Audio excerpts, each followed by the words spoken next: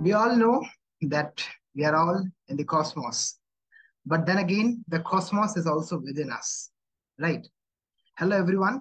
I am Palit here, your cosmic detective for today, mentored by my cosmic guide, Dr. Graham Lau, this YSP BM6 2023.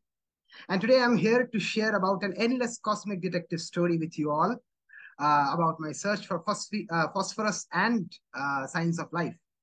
And remember that all that is phosphorus is not life. We all know that we are made up of star stuff, the elements that were formed in the core of the stars. And certainly the six elements, the Schnopp's elements, carbon, hydrogen, nitrogen, oxygen, phosphorus, and sulfur, makes around 97% of all of the cellular mass of life as we know it here on Earth. And then there are around 75 to 77 more elements that adds to our biological functionality. But then again, life requires the organic stuff, the liquid stuff, namely water, for life as you know it, and the energy to drive those reactions for life to exist. Coming to my motivation at the very beginning, that what motivated me to work this summer with Dr. Graham Lau is the life detection knowledge base, a great initiative by the NASA Network for Life Detection. And certainly it's an online repository of knowledge about potential biosignatures categorized into different sections as per chemistry and activity and structure. My work was basically on the chemistry part under elemental ratios, the Schnopp's elements, basically on the P of the Schnopp's, that's phosphorus, the phosphorus biosignatures. And the best parts of the LDKB being the background section to give an overview to a reader of the inputs, and the pro and con arguments of the potential biosignatures backed by the very fundamental thing about science, that's evidence, at least one evidence from a professionally reviewed scientific literature. And then there is also a scope for anyone to sign in at this particular knowledge base as a user and comment, and also keep this particular knowledge base updated as newer and newer research comes in the domain of biosignatures. One special thing I want to mention here is the criteria according to which the arguments are listed is the biotic factors and the abiotic factors, because there can be both arguments that can be put up that how a particular signature is generated through biotic or abiotic mechanisms. After all, that provides the justification of my title that all that glitters or signatures is not life or gold, right? So, coming to phosphorus, phosphorus is rare, very low in concentration, 0.0007% of the universal matter, but then it's important for life as we know it. It plays a great role in terms of the covalent formation, covalent bond formation with other atoms, and also highly reactive and therefore remains in combined state and not in free state. From the sugar phosphate backbone in our DNA and RNA, our nucleic acids, to the, you can say, the hydrophilic heads in our cell membrane, in our phospholipids that form the compact structure of our cell membrane that protects the cell, to the phosphorylation method that adds the phosphorus to proteins, and which further goes on to regulate the gene transcription as well as enzyme activation and many more things. It's all about phosphorus. So phosphorus is important for life. And that comes to there we come to the next question, the toolkit for a cosmic detective. It's the astrophysical or the remote data that we get, and then the in situ sample collected. Again, the laboratory simulated experiments are important to study, and also the different pathways of how chemical reactions happen to produce a particular product or molecules. So this trio basically is the toolkit of any cosmic detective, or you can say any cosmochemist or astrochemist in general. Now, any detective story has the network of understanding the suspect, the clue. How did I find out the clue? The clue was found out using bibliographic data of 20 years of research from 2003 to 2023 from databases, namely the Web of Science, Scopus, and PubMed, three of the main ones. And I tried to find out what are the potential phosphorus chemical compounds or chemical molecules that can be considered as biosignatures, and study has been done on it. This is the bibliometric outlook. Based on these keyword combinations, I took out literature and fed on the VOS viewer software to generate this particular network. Obviously, if you want to know more details, I can obviously share at the end of the presentation without doubt. But here's what I got. I got the two suspects. biosignature connected with phosphorus and phosphine and phosphate. So phosphine and phosphates are main. Again, for Scopus, it's the same thing. And for PubMed, guess what? The same results arise. It's not a coincidence. It validates my study and also reduces the bias because it's not a traditional literature review. And certainly anyone who is extremely experienced can also find out loopholes, which is not in my case at the moment, at least. So my two suspects and my case studies begin. My case studies for the suspected molecules, phosphine and phosphates. I consider Venus for phosphine and Enceladus, the moon of Saturn, for phosphate. Here are my arguments and the supporting evidences. I think the phosphine on Venus, a very spicy topic of research for the last 5 years at least, that has fueled much curiosity towards Venus research. Many of us in the audience know about it, but still it demands a place in the LDKP, what I believe at least. So phosphorus, the first pro argument comes up that phosphorus is an indication as a sign of life on Venetian clouds, 50 kilometers above its surface, where the temperature and pressure conditions are similar to that of Earth. The evidence is the single 9 millimeter waveband spectral detections as reported by the James Clerk Maxwell Telescope and Atacama Large Millimeter Array telescope data in the discovery paper supports that. And also the analogical studies with respect to Earth. On Earth, hydrogen is less.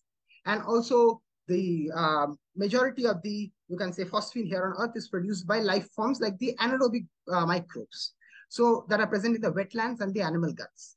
So in the absence of any geochemical or photochemical mechanisms, obviously this remains a third option. And just to point out, the discovery paper claimed that it can be a potential sign of life and not life. Many misinterpreted it, for your kind information. And then another con argument to this comes up that the high concentration of sulfuric acid in the Venetian clouds doesn't support any kind of life, even the, you can say, most harsh conditions surviving extremophiles that we know on Earth. So how is it possible? Along with this comes the spicy controversies. One line of data that is not statistically significant, then abiotic production mechanisms, but many explanations came, but not that satisfactory enough. Then even SO2 was kind of attributed for this, not pH3 or a phosphine. And lastly, the most important, the data was made public, and many researchers and scientists across the globe analyzed it using their own data analysis techniques, and many recovered the signal, but then they attributed it to SO2, and many didn't recover the signal. They didn't get any kind of signal from the data analysis. I think that in this controversial case, only future study can direct more clarity on this. One of the most astrobiologically significant mission is the Rocket Lab's mission, the first private mission to Venus in collaboration with MIT that will try to investigate and collect samples, in situ samples from that same region. Let's see what the future research reports for us. That's it with my first case study. Coming to Enceladus, the watery moon of Saturn. And this is the one and only, the mission of the first, the Cassini-Huygens mission. There's no doubt in that, one of the best missions till date. Coming to my pro argument for the biosignature, the phosphate in the Enceladus waters, the evidence being recently published that Enceladus in its plumes, we found that data detecting, you can say, sodium phosphate or sodium monohydrogen phosphates as well, based on data of the cosmic dust analyzer in the Cassini spacecraft. And then again, we have another con argument to this, that maybe it's an inorganic form of phosphorus that is produced from a source like hydroxyapatite mineral that's found in lower temperatures basically, and combines with alkali metals or alkaline earth metals like calcium. Here we found sodium, you can say, connection. Another part is the presence of energy source that's due to cryovolcanism in the interior of Enceladus. So energy is present, water is present, and even chemical source is present. Maybe life is present there. The three essential elements of life to exist is there. But that also is a question to be directed by future research, and the only one of its kind till date to be launched next year, the snake-like robot, the Exobiology Extend Life Surveyor by NASA, that will try to investigate into the subterranean waters of the Enceladus, and let's see what the future research reports. And I think here we can conclude, we can all come to the same page, that both abiotic and biotic factors are necessary to delve into, and both sides of the argument need to be distinguished clearly to finally conclude whether something is a true biosignature or a false positive. It would not be an exaggeration on my part to mention that the LDKB, or the life detection knowledge base, can be a one-stop storehouse of information about different signs of life, presenting all sides to an argument supported by evidence, the very basis of what science is.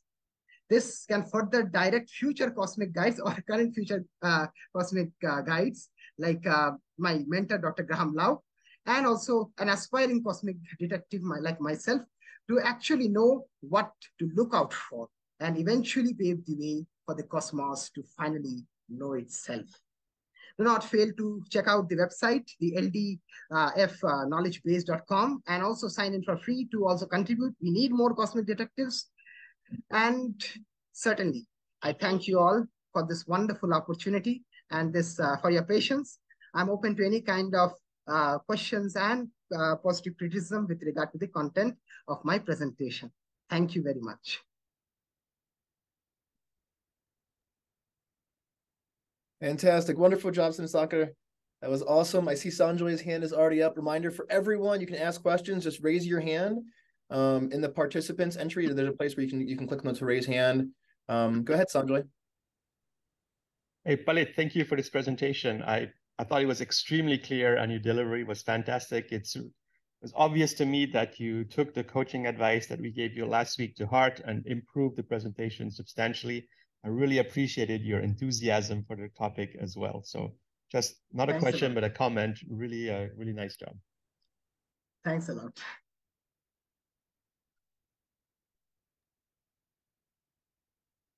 Cool. If there are other questions, go ahead and raise your hand. I'll ask one of my own, since you've been using the knowledge base now, and we're trying to think about potential biosignatures and looking for these signs of life out there, for looking for phosphorus or sulfur molecules, iron minerals, all these different things from chemistry and structure and activity. The environment is so crucial for what we're looking for. So I'm glad you had these two cases, one of them being kind of an atmospheric potential biosphere, and the other one being a subsurface ocean potential biosphere.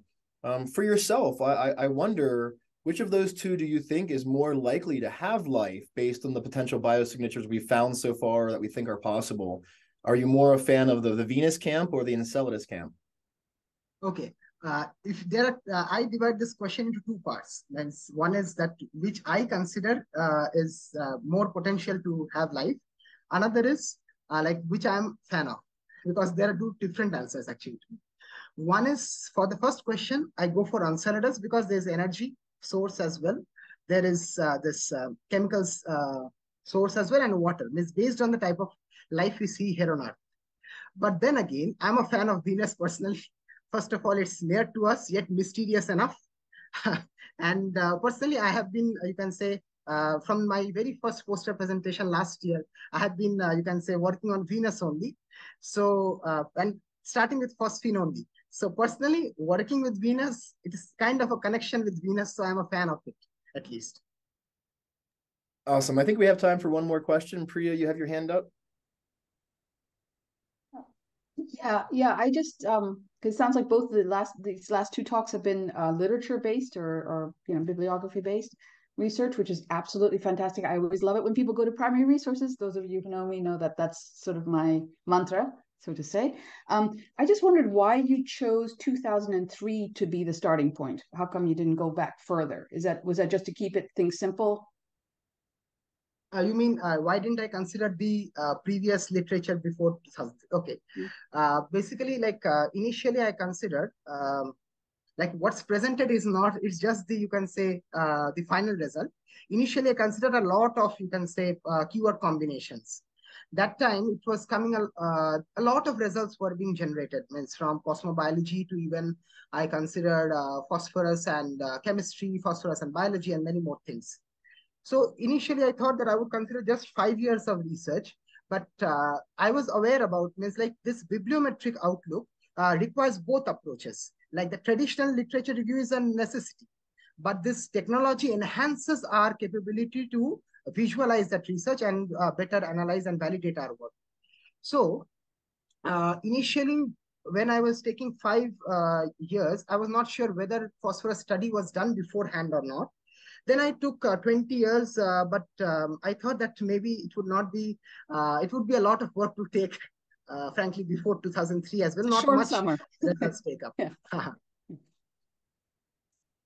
All right, Even these fantastic. results actually, phosphine and phosphate are very recent. Like phosphate came up this year, phosphine in the last 5 years or so.